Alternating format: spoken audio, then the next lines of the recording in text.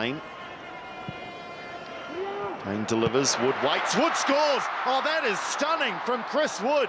Tim Payne with the vision. Obviously Batman didn't work out, and I didn't have a club, and Ivan and stuff approached me, and so yeah, the red tape stuff led to other things, and yeah, I came here. 100% for me. I mean, last 3 or so months I haven't been playing much football, so it's good to be back in an environment which is trying to be as professional as they can be, and yeah, it's just about getting some games under my belt, and hopefully that dream's still about that I can go over and get another club. Yeah, definitely. Yeah, so I was here when I was 15 as well, so there's still Pritch and Ivan are still here, so yeah, everyone's very welcoming. It's been a great environment to come into. Yeah, so when I remember coming at 15, I remember everyone being like, it was quite big, strong, physical.